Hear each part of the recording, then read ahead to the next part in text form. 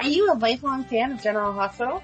Are you a new fan who wants to know more about the history of the show? Do you enjoy talking about the show with others? Do you find yourself yelling at the TV? Is your self-care an hour a day in Port Charles? If so, we invite you to join hosts Amanda Kimmel and Shannon Coach at the place where all the hidden conversations take place and secrets are revealed. Meet us at Pier 54, a General Hospital fan podcast. Hi. Hi. Welcome to the Port Charles 411, which is basically where we do a deep dive on a certain subject. So sometimes it's a different storyline or an event. Like we did the nurses' ball. We talked about the history of the nurses' ball, did a little recap of that, or how the characters celebrate different holidays. We've been able to interview a couple of the cast members. And today we are going to be giving a little bit of a background, not even a little bit. We're doing a background on a character who has been talked about a lot recently, but was actually only around for 3 months. I don't think I realized. I knew it was just a blip, but I didn't realize it was only 3 months. I know. She caused a lot of trouble in the short amount of time that she was there. She had a major ripple effect too, yes. Because we still see it. Mm-hmm. We still have what she caused in, I don't want to say it like that because she did something really good, but we still have the aftermath yes. from her presence.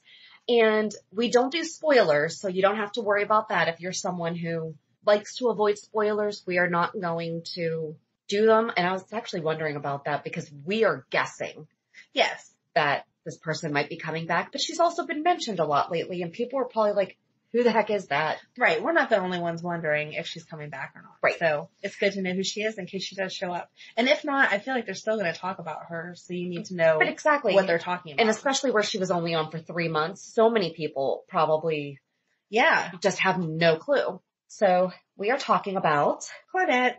Yes. And we used YouTube, General Hospital, Fandom.com, ABCSoapsAndDepths.com, and SoapCentral.com for all of our research. And Amanda's going to get us started with a little bit more of Claudette's background. Okay. On February 26th through the 29th, 2016, while on pain meds after being shot, Maxie Jones tells Nathan that she loves him, and he replies by saying, I love you too, Claudette. When Maxie, I know, don't ever say the wrong woman's name. Especially to Maxie. But he was on pain meds. But I mean, if there's ever a time to excuse it, I feel like, whatever. It was his cover-up that was bad. When Maxie asked about Claudette, Nathan lied and told her that it was his French poodle and then his ex-girlfriend. Why? Why would you start with a dog? No. Childhood French poodle? Or something? Yeah.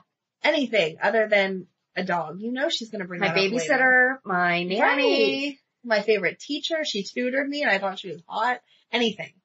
Anyway. But we'll go with the French poodle. There you go. And then ex-girlfriend. On March 14th, 2016, Nathan revealed to Dante that Claudette was his wife. On April 4th, he told Maxie that she was his ex-wife. It was a marriage of convenience and that they had it annulled. Claudette and Nathan met at a bar while he was in uniform in New York, and Nathan describes the French-Canadian Claudette as different from other girls.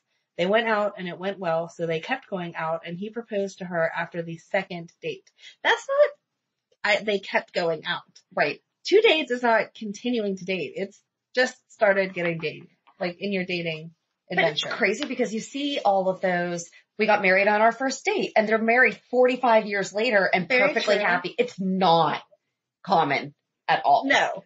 You know, but it's just enough for these crazy kids to think they can have a shot. But the thing is, their second date, Claudette suggests that they do a bunch of New York stuff that people don't normally do. They hit the Bronx Zoo. Is that not something that people... I think that it's one of those things, like if you live in Pittsburgh, you haven't necessarily been to a Steeler game or a Pirate game or whatever. Since you're there, you don't do all the touristy stuff. So I bet that most New Yorkers have not done all the touristy stuff. Okay, I can see that. They rode the Cyclone and took the ferry to Governor's Island. Nathan then realized that Claudette was just checking boxes off because she wasn't going to be a New Yorker anymore as her visa had expired. So Nathan decided to marry her as she was single and wasn't doing doing anything. Because why not? I don't have any plans tonight. You want to get married? Sure. It was a marriage of convenience at first, as Nathan fell in love, but Claudette didn't and was cheating on him the whole time they were married. After he found out, he couldn't forgive her, so they got an annulment. Nathan assumes that she is back in Canada. She is formerly of Hell's Kitchen in New York City. So that's a little bit of her background, and that's before we even meet the woman. Right. So we actually meet her in July 2016, and she showed up at the Metro Court for an interview with Maxie to be a graphic designer at Crimson under the name C.J. Boland. After the short interview, Maxie is so impressed that she, Claudette, gets the job. Later on, Claudette surprises Nathan in a hotel room at the Metro Court. The two of them argue as they rehash the past, and she tells him about getting a job at Crimson with Maxie. Afterwards, she then apologizes to him, but he tells her that she can't work with Maxie and that she needs to leave Port Charles immediately, to which she agrees. Nathan leaves her to check out of the hotel, but when he comes back, he finds Maxie with her. Dun, dun, dun. Dun, dun. This was the time that Maxie was portrayed. I know, I was going to mention that.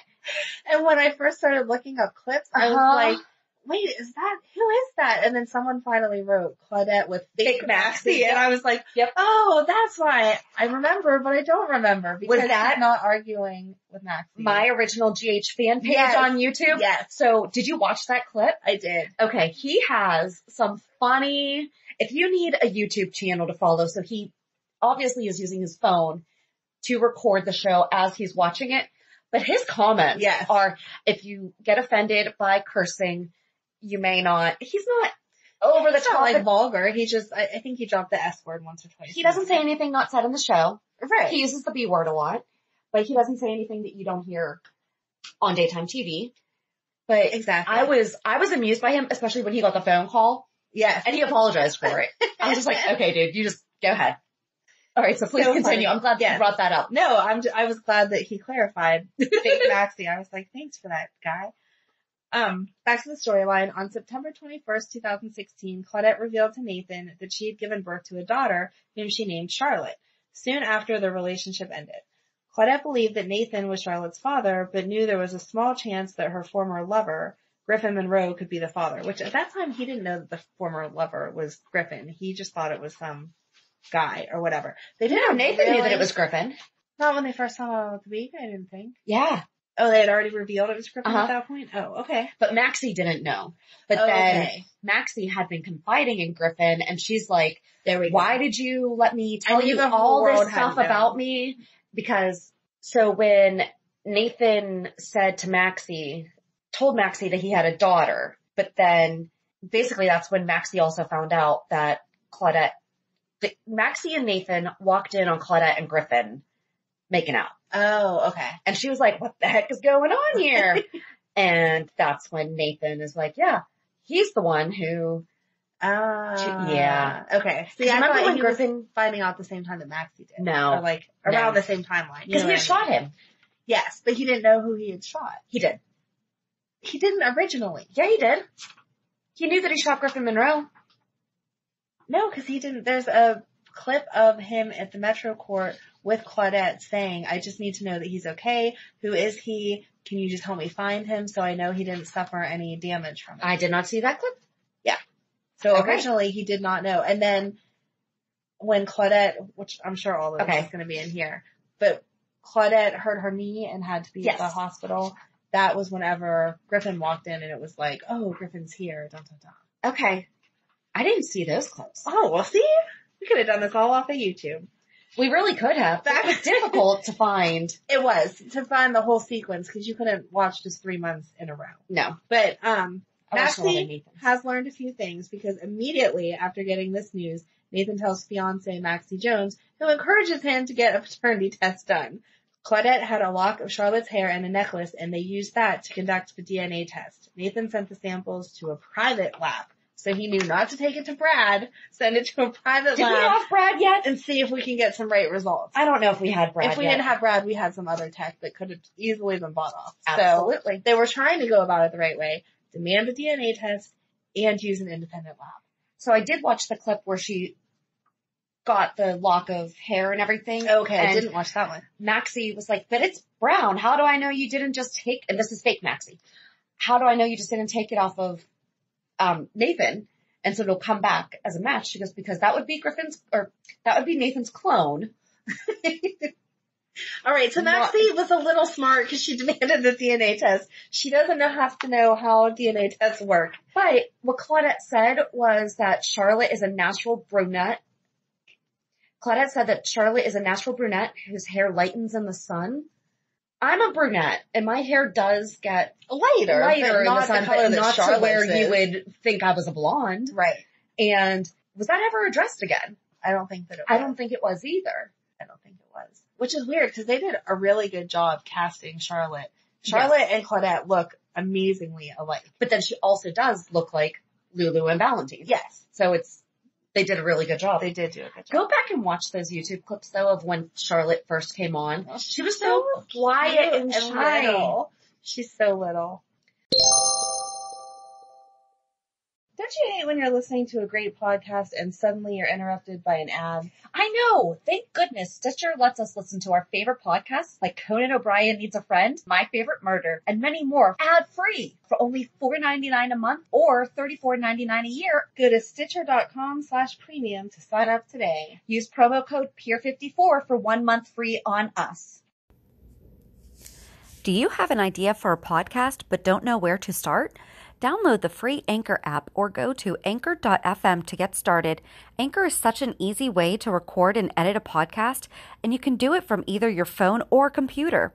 Best part is you don't have to worry about getting it out there. Anchor distributes to many platforms so you can be heard on Spotify, Apple Podcasts, Stitcher, and many more.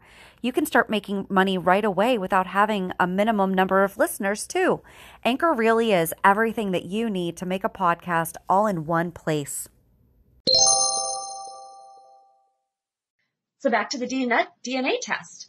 On September 29th, the DNA test confirmed that Nathan was Charlotte's father. Nathan wanted to see his daughter as soon as possible, but Claudette was afraid to reveal their daughter's whereabouts. When pushed, Claudette tells Nathan that she is trying to protect her daughter and herself from Valentine Cassadine, with whom she had a prior romantic entanglement. After things went south between Claudette and Valentine, he began threatening her and Charlotte. We've all now known, like looking back, right? There's no Valentine would not have threatened Charlotte. So they went into hiding. It was later revealed that Griffin is actually Charlotte's father. And all I had to say about that was she tried to trick a doctor and a detective on paternity. Yeah. Both men have real access to very sophisticated technology to get the truth. And so the girl that was assumed to be Nathan's daughter winds up becoming his sister's stepdaughter. Oh, I had not thought of all that. Neither had I until, yeah. Well, good job. Yep. I'm telling you, we're gonna do this map one day. So then after Claudette fled the country, it was revealed that Valentine is actually Charlotte's father. Claudette is last seen on a plane heading to Canada when Valentine appears and takes the seat next to her, stating that she took something that belonged to him. It's most likely that Valentine had Claudette killed. On December 8th, 2016, it was revealed that Claudette has no biological claim to Charlotte, as she was just a surrogate. Dun, dun, dun. On December 29th, it was revealed that Claudette never signed or had the divorce papers filed. Therefore, she and Nathan were still married. Weren't you shocked by that? No one was shocked by that. Nathan believed that she wanted to use their marriage. But after 20 days, it would be automatically divorce, as we just learned with Dante and Lulu. I think that she never took the papers to the courthouse to actually file them. Okay. Not that she didn't sign her name to them. That's what I'm assuming.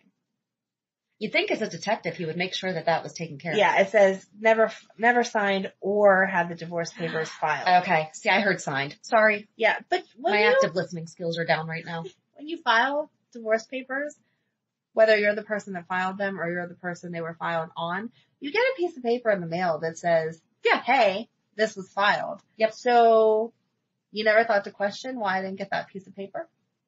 And you're a detective. I'm questioning your skills there. Mm-hmm. Nathan believed that she wanted to use their marriage to protect Charlotte, but Maxie believed otherwise and reminds him that Claudette is a pathological liar. On January 4th, 2017, Valentine deleted his contact of Claudette, hinting that he may have taken care of her. On January 11th, Valentine secretly had his connections in the Canadian authorities report to Nathan and Maxie, who had come to Canada to find that Claudette had committed suicide a month ago, ending the search for her. With her dead, Nathan and Maxie were finally able to get married on January 17th. And then and that was 2017. So on October 27th, 2017, Cassandra Pierce, a powerful drug lord who was blackmailing Valentine, revealed a picture of Claudette holding a newspaper with the current date, hinting that Claudette might still be alive. On January 10th, 2018, after Valentine covered for Nina, after she unintentionally overdosed Cassandra and sent her into a coma, Valentine got the photo of Claudette from Cassandra's henchman Eric and deleted it. And then on September 19th, 2019, Cassandra revealed to Valentine that they both knew Claudette was indeed alive, and she said that she has her. It was also revealed that Claudette had fallen into a coma. I wonder if she was the test for whatever she did to Sasha. Oh, maybe. Maybe. Huh. Cassandra attempted to blackmail Valentine into working with her, but that plan failed, and as we know, she went boom.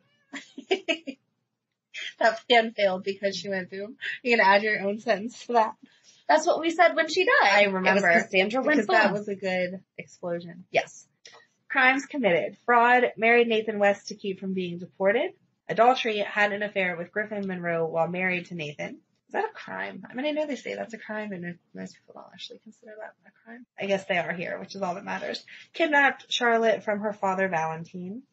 Put Charlotte into secluded and hidden locations to keep her hidden from her father. Cookie is really upset about these crimes that she committed. She is. I'm sorry, Cookie. Claimed to be Charlotte's mother when she was not, and hit Griffin over the head with a vase and rendered him temporarily unconscious. That's not really a crime either. Unless he pressed charges. But those were bad things. Bad Claudette. Health and vitals. Hunted by Valentine. I love that line. Presumed dead after being captured by Valentine. Held captive by Cassandra Pierce, which is assumed to be from January 11, 2017 to present. And currently in a coma, which was revealed to us September 19th, 2019. And assuming that she still is in a coma. Yep. So, I mean, we just wanted to give a little backstory because here's the deal. Claudette is who brought Charlotte into our lives. However, this poor girl comes to Port Charles, is told, and she did tell Charlotte. This is your daddy. Yep, this is Nathan. He's your daddy. And Charlotte got close to him. And then she was like, oops, sorry, no. And she introduced her to Griffin at Maxie and Nathan's apartment. Uh-huh. And so she was like, go say hi to your daddy. Exactly the same thing that she told her with Nathan. Right. And she turns around and goes over to Nathan and is like, hi, daddy. And it was like so heartbreaking. And now we see her as my petite from Valentine. So yeah. What is happening? And is she going to come back? Did she live with Valentine before though as something else? Because Charlotte and Valentine have a relationship that feels like it didn't just start a couple years ago. Yeah. I honestly forget, and I stayed on track with Claudette because I think that we could do a total background on Charlotte now. Yes. Yeah, we definitely to answer those questions. And I'm sure someone is probably going to comment on one of our social media and remind us, which would be awesome. So thank you. Because sometimes research doesn't show it all and we could go down a rabbit hole. We get lost a lot. We do. YouTube is dangerous. It is. But there was an interesting article that I think it was on Soap Central that said she was only supposed to be on for a couple weeks. And then the producers asked, can you be on for a couple months? Oh, okay. So she was really supposed to be just in and out because she played Jessica Buchanan on One Life to Live. Yep. Okay. So she wasn't another character that came over from that show, but she left, came to GH for a blip and then was gone. Right. Again. And did you know that she is best friends with Kimberly McCullough? No! It talked in this one article and it said she was so excited when she got the call and she called Kimberly and she was like, that's awesome, take it. Oh, so that's so cute. I thought that was really cool that she's BFF with Robin. That's awesome. So, yeah. I mean, this is a super short 411, which is good, but I think it was. Yeah, we covered it. If you have time, definitely check out YouTube because seeing her interact, especially with fake Maxie. Yep. she's a very good actress. She portrayed, like, you hated her instantly, just like you were supposed to. Oh, yeah. There was no sympathy. She was just an awful person. Well, and then even with Nina, too. Yes. Because, you know, Nina was in her coma while Claudette was married to her brother. Right. And so she had no idea. And now she's being introduced to this woman who I don't want to say tricked him into marrying her, but persuaded her into marrying him for the green card. Right. To then cheat on him. Mm-hmm. To then say that he has a daughter. To then say, no, you don't. Right. A daughter that she knew couldn't be anyone else's since she was a surrogate. Right. So. And then she lied when she got the job too, because she's CJ, I can't remember what her last name was. Boland. Thank you. CJ Boland. And I only know that because I read that. CJ Boland. And then they were like, no, wait, you're Claudette. Right. So she said something about she didn't want to have an unfair advantage, but she made it sound like they would hire her because of her relationship with Nathan, where in actuality, but it's not like her name was Claudette West. True. Exactly. You know? Right. You could have said Claudette anything and that wouldn't, Nathan wasn't on the hiring committee in the world. Right. And it's not, I guess she was assuming that maybe Maxie knew about her. Maybe. But still, yeah. I don't know. I can't wait. If they do bring her back, I can't wait to see what she does. But, and if they don't bring her back, just the drama that it's still going to cause, because they mention her enough now. Yeah. Even though she's not there, she's a part of it. But here's the thing. If she comes back, and so we know she's alive, but now she's in a coma. Right. That means that Maxie and Nathan's marriage is null. I know. I thought of that. I'm sorry. And that, don't apologize to me. I had the same thought. I'm sorry that that's going to make you sad. Yeah. That's what I'm apologizing for. Yeah. I'm sorry. That's going to be hard to watch. I don't think it really matters. Do you think that like the courts will be like, you know what? We're going to go ahead and give you an annulment on the Claudette, Nathan, and we're going to make sure that yours was valid. Unless she's trying to go after Nathan's money, I don't think it's going to matter. But would it affect Maxie's money? Because I would imagine that Maxie is getting some kind of a pension. Right. That's what I mean. If she's going to go after Nathan's money, then if Claudette's going to go after Claudette goes after Nathan's money, then Maxie's going to have to show the court that she's the rightful wife. But I don't know that Claudette, I mean, she is evil and nasty, but she seems to have plenty of money. So why would she go after that? It's not even Maxie's money at this point. It's James's. You're really going to take it from Nathan's baby? Come on. I don't know. I mean, we saw what she did with Charlotte. It depends on how desperate she is, I guess. Yeah. But I just hope that they don't go down that rabbit hole, that if it's addressed, it's quick. Yeah. Here's Alexis is going to swoop in and it's going to be fixed with a couple clerical pieces of paper and we're done. Not drama and fighting and right. Cause that's just not necessary. She's got enough to deal with when she finds out about Peter. Exactly. We don't need this to find out that the love of her life was never actually her husband. Yeah. Oh. Poor Maxie. We'll get there when we get there. You're looking ahead. Quit projecting. We like to project and predict. I know we do. We like to predict. But not the bad stuff. It'll all be fine. They'll live happily ever after. Yes. Yes, they will. There you go. Yes. And Shannon will be happy. There you go. So that's it for this week's 411. So have a good weekend. And we'll meet you at the pier. Bye. Bye. If you enjoyed today's show, we invite you to go to peer54podcast.com to subscribe on your favorite platform. Don't forget to leave us a review. And you can also follow us on many social media channels. Just search for Peer54 Podcast. Also, we are not perfect, so if there is something that we missed or messed up, just let us know by emailing us at peer54podcast@gmail.com.